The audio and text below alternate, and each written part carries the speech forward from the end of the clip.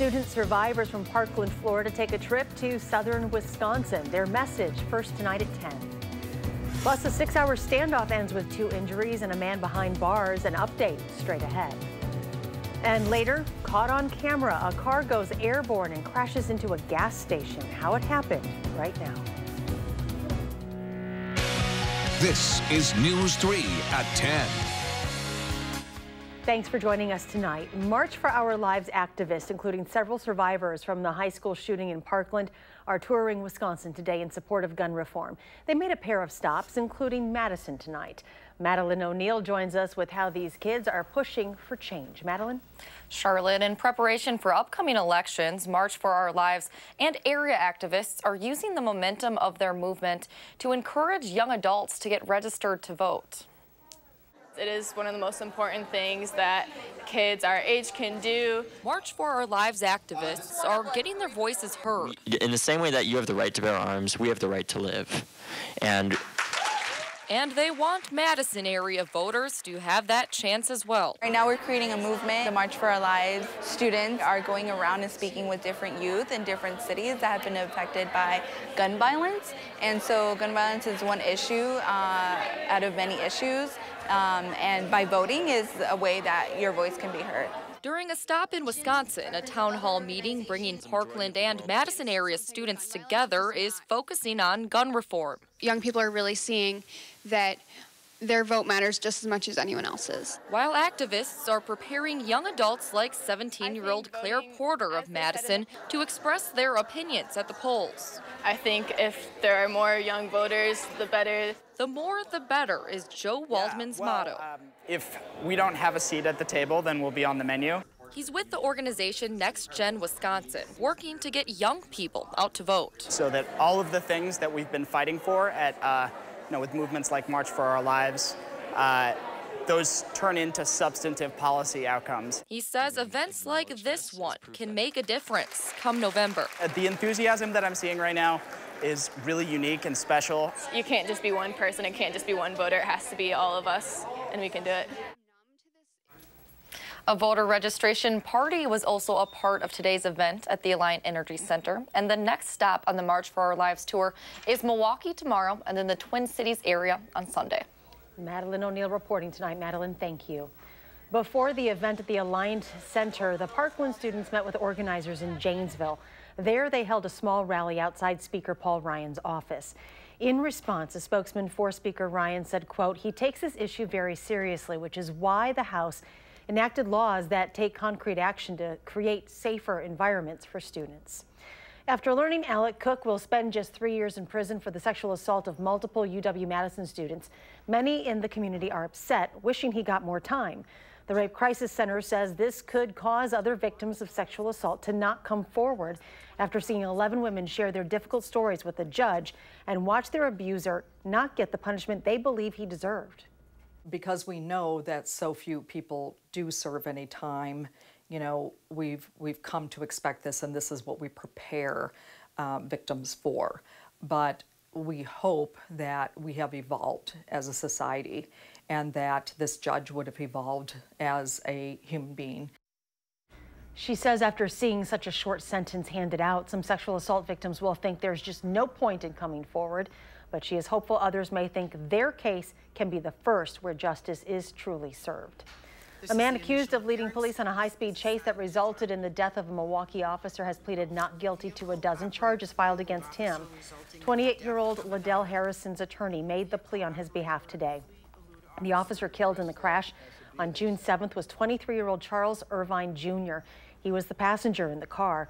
His partner, who was driving, suffered a concussion and broken ribs. One man is in the hospital and another in custody tonight after a several hours-long standoff today on the west side. Police say they responded to a report of a violent disturbance around 5 o'clock this morning. The standoff finally ended 6 hours later at 11. While police haven't released the cause of the dispute, one man was taken into the hospital while the 31-year-old suspect was arrested. The Neighborhood Watch says they're afraid incidents like this can tarnish their community and kids who see it all unfold. And I want to get off before I get upset because it's pure BS. Just like when that woman rolled up, she said, who got shot in this neighborhood? That's the first thing she said, like all we do is shoot our neighborhood up. We don't.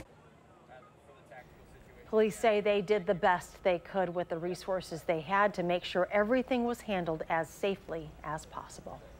Turning it over to weather now. Finally, an improving forecast for this weekend. Meteorologist Dave Caulfield has the details from the Weather Center. Dave? Charlotte, after 6 straight days of rain as we head into Saturday, I don't think we'll make it 7 with some sunshine on the way. High pressure making things nice finally across southern Wisconsin. Just maybe a few blips on Doppler track this evening, but nothing really to worry about. A few drops of rain can't be ruled out, but they'll be gone by tomorrow. In downtown Madison, we're looking at mostly cloudy skies on the Edgewater Skycam. Current conditions at 65 degrees, north-northwest wind, only at 3 miles per hour. That dew point at 59 degrees. Temperatures across some other spots, 66 in Lone Rock, 68 in Mineral Point, 63 in Monroe, and 65 in the Dells. That's a little bit warmer, especially for southwestern Wisconsin. For the rest of us, we were here yesterday, basically. Dew points are in the 50s and 60s, so pretty comfortable in the humidity department, and wind speeds are definitely less than they were this afternoon out of the north and east at about 5 to 10 miles per hour. Your day planner for Madison on Saturday, lots of outdoor activities this weekend, and they're going to be off to a great start tomorrow with temperatures in the 50s to start out and lots of sunshine with highs in the mid-70s. We'll take a look at some slight chances for showers and storms on Sunday in your first alert forecast. Thank you, Dave. New tonight, cybersecurity seems to be at the top of mind for many, and UW students are no exception. Last week, UW-Madison students received a phishing email claiming to be from Chancellor Rebecca Blank. UW cybersecurity experts deemed the scam sophisticated enough to warrant a warning to all students, reading that the phish, whose subject line was "attention required," should be deleted immediately. According to UW experts, this latest scam represents a pattern in phishing attacks. It's really on the rise, and it's really increasing in complexity and sophistication. So just keeping it forefront in their mind, you know, kind of those things where if it's an offer that sounds too good to be true, it probably is. Over 300 students reported the email as malicious. The university says it will continue its efforts to raise awareness about phishing. The Middleton Police Department is reminding people to lock their car doors even when it's in the driveway and keep your garage closed.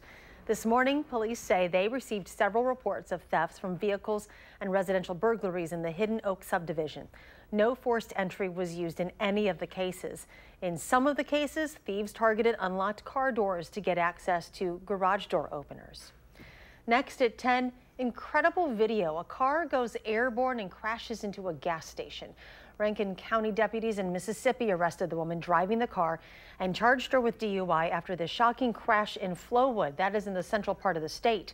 The car narrowly missed a brick column and landed between 2 sets of gas pumps. Amazingly, according to authorities, the woman walked away from the accident unharmed. A few evacuations have been ordered in Sioux County, Iowa, for a train derailment this morning. The Lyon County Sheriff says that 30 cars derailed around 4:15, likely caused by flooding and water going over the rails. The cars are leaking crude oil into the water, but authorities are not sure how severe it is just yet. A building collapse at a distillery outside of Louisville, Kentucky sent thousands of bourbon barrels crashing to the ground. About 9,000 barrels of aging bourbon were damaged. The building houses roughly 20,000 barrels. Stacks of those barrels can be seen here in the rubble, and officials are trying to determine if any bourbon actually spilled. There are no reports of any injuries. Congressional Republicans plan to spend the weekend ironing out differences in a House immigration bill, even as President Trump says they're wasting their time. The government intends to reunite some children with their families tonight. CBS's Angelica Alvarez is on Capitol Hill. A top U.S. official says the government is reuniting several hundred children in the custody of Border Patrol with their parents Friday night. President Trump answered critics of his recently reversed separation policy by focusing on families of crime victims. They're not separated for a day or 2 days. They are permanently separated because they were killed by criminal illegal aliens. He also tweeted Republicans should stop wasting their time on immigration until after we elect more senators and congressmen/women in November. He just is acknowledging that there is no willingness of Democrats to work with us to solve this problem. One Democrat broke House rules to play audio of what purports to be children in a detention center crying for their parents. House Republicans plan to negotiate their compromise bill through the weekend, while some senators headed straight to the border. There's a right way and a wrong way to come to America. Texas Senators Ted Cruz and John Cornyn toured child detention facilities in their home state, looking to keep families together and figure out legislation. A group of Democratic senators say they were denied access to a temporary tent city. Even if your sense of humanity is not deeply offended, it is costing you, as taxpayers, $2,000 a day for every one of those young people. The senator said the administration's policy now amounts to family imprisonment. Angelica Alvarez for WISC News 3.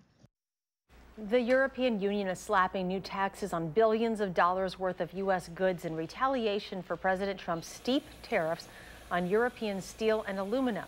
The new 25% import duty targets products made in Republican strongholds, including orange juice from Florida and bourbon from Kentucky. America's iconic Harley-Davidson motorcycles are also being hit. Now, President Trump says he is threatening to slap a 20% tariff on cars from the European Union. Women in Saudi Arabia are gearing up to drive legally for the first time ever this weekend. In this conservative Islamic country where women still need a male relative's permission to travel overseas or even get married, brave Saudi women fought for the right to drive, waiting and protesting for nearly 30 years to win the right to take that wheel. The first legal day for them to drive is Sunday. In Rock County, Janesville City Council members are preparing to talk about moving a few of its polling places. The Janesville Gazette reports tonight during Monday's City Council meeting, alders will discuss moving polling places from Edison and Franklin middle schools and Washington Elementary to 3 new locations. This move comes after the Janesville School District told the city it was no longer willing to host polling places at any schools. The change could impact about 30% of the city's voters. A second Democrat in as many days has dropped out of the race for governor. Today, State Representative Dana Wachs of Eau Claire announced he is ending his campaign and now endorsing State Superintendent Tony Evers. Yesterday, Milwaukee businessman Andy Gronick dropped out as well. According to the latest Marquette Law School poll released this week, Evers has a double-digit lead over the remaining candidates. Wisconsin Senator Tammy Baldwin was on Late Night with Seth Meyers last night and brought a piece of Wisconsin with her. During her interview, she broke out a couple of bottles of Spotted Cow to talk about the upcoming election, the state of Wisconsin, and President Donald Trump. Still to come tonight, a change of pace this weekend. The rain will be clearing out for at least a few days. Your forecast is in a few minutes. But first, a problem many say should have never happened in the first place. Why some residents are still cleaning up days after a water main break on the east side.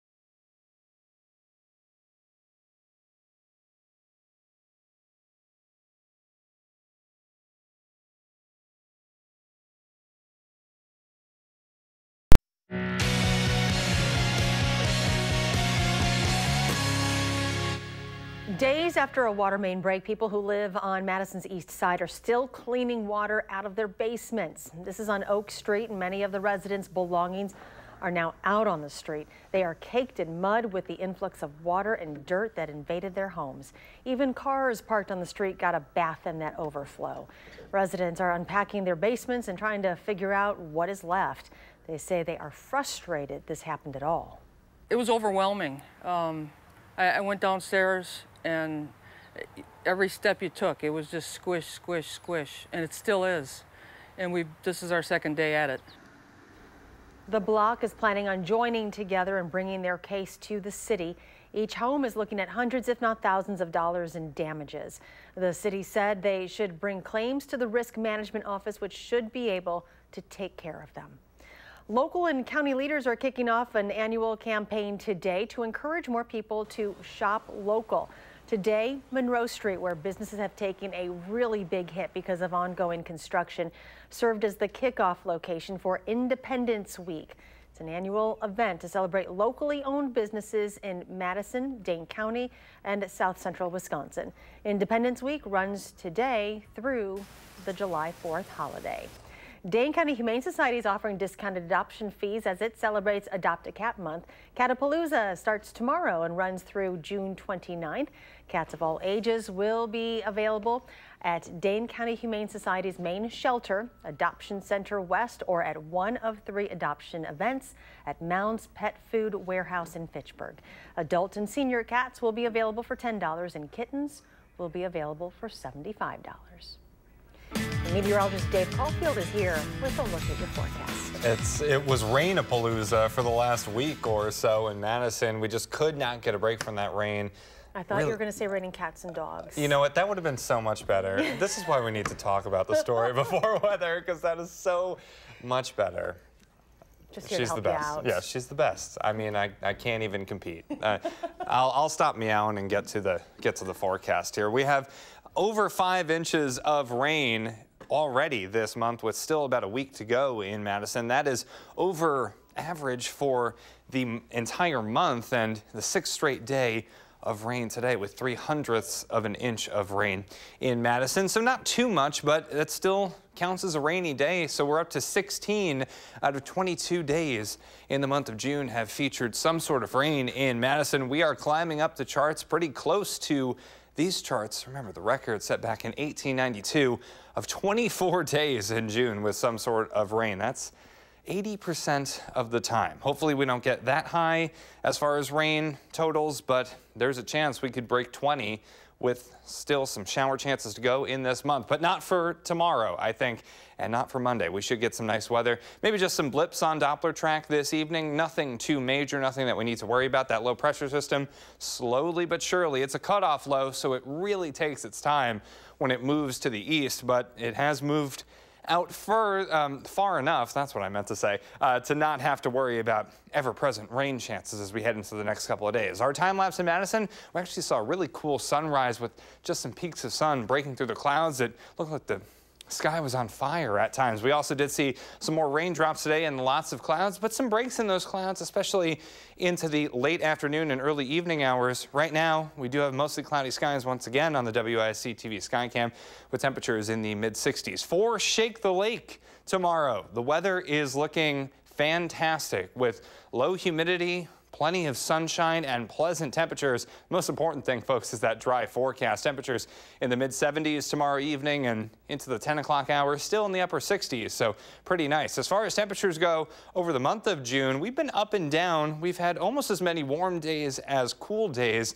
but the last 4 days have been cool with all the rain in town. I think that starts to change, though, as we head into the middle of next week. Temperatures right now in the 60s. We're in the 50s for the most part in Dew Point land, so pretty comfortable outside. Wind speeds generally out of the north at about 5 to 10 miles per hour. Our high temperature trend, as I mentioned, getting warmer into the middle of next week with heat index values in the low 90s by the time we get to next Wednesday and Thursday. Tonight, mostly cloudy and comfortable with temperatures in the mid-50s. Tomorrow, partly sunny, a little bit milder with highs in the mid-70s. So we definitely quiet down on future track. There's a chance of seeing some clouds tomorrow, but I do think we'll see plenty of sunshine. We don't need to worry about rain as we head into Saturday. Now, Sunday, that's a little bit of a different story with a cold front at least close enough to spark off some slight shower and thunderstorm chances, but then the nice weather visits us once again on Monday. Your 7-day forecast showing things staying near 80 over the next couple of days, but we really start to get back into that heat and humidity into next week, and the storm chances come back as well on Tuesday and Wednesday especially. We are not that far away from the start of July, so this month almost over, and hopefully we can keep the rain here so we can have at least pretty sunny July, especially for Independence Day coming up right around the corner. That would be really nice. That would be very nice. All right, we'll just wait and see what happens. Yeah. Enjoy what we got. Yes. Thank you. Steve Stricker is the tournament host, and he's the tournament leader of the American Family Insurance Championship at University Ridge. The story coming up in sports.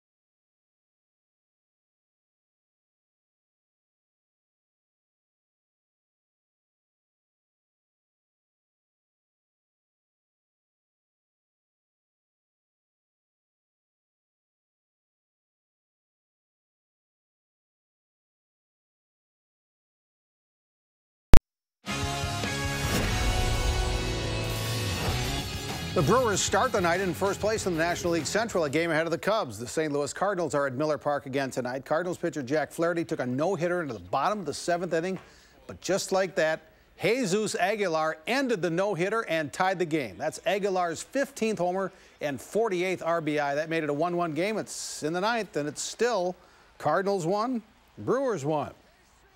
The Cubs are in Cincinnati, and the lowly Reds are sticking it to the Cubs.